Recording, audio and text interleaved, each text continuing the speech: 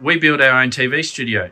Now, we transmit television here every single Wednesday night. We do. And we've had a little bit of an upgrade, and we thought that you could go through it for us and show us some of the stuff that we have going on here. Fantastic. All right. Probably we primarily use Open Broadcast Studio, which is this is the application. We stream out using this to YouTube. We feed this using SDI, standard digital interface. You can see we've got a video mixer here and also an audio mixer, which we feed into OBS. We've got the ability to do presentations on our presentation PC, and we can put that out to streaming, and we also go out on RF on DVB-T, which we've got down here. And we go out there in the Hobart area. We've got things like we've got close-up cameras, so we can put all sorts of different bits and pieces here to look at in close-up, and we can zoom in on this and do all sorts of things. So we can show circuits and all sorts of bits and pieces. We shoot that out to the world. If we turn around, what I'm looking at is all of our inputs go up on our big monitor wall, and that you can see the leopard there is our streaming PC, our presentation PC, our close-up camera, and there's all sorts of other bits and pieces that we have there. We also can, one of the really neat features here is when we have a presentation night, we can go out with our presentation night on. In fact, if I go to and show this. What's this? Oh well, this is our Stream Deck, which is a little Arduino. Poor man's Stream Deck. Poor man's Stream Deck.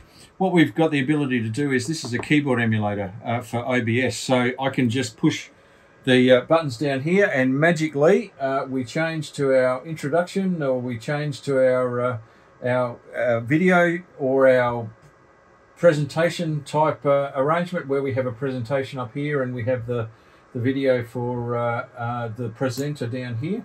And in fact, we can head to, if we go over here, this is our club room. So we've got the ability to move our camera around here and zoom in on the presenter, who's over here behind the lectern. So we've got the ability to do the presentations and put them out on the stream and also to RF. So yeah, that's our SDI studio. And this was just an Arduino in the back. It's just an Arduino with a keyboard emulation, so which is effectively what the Stream Deck does. Yep.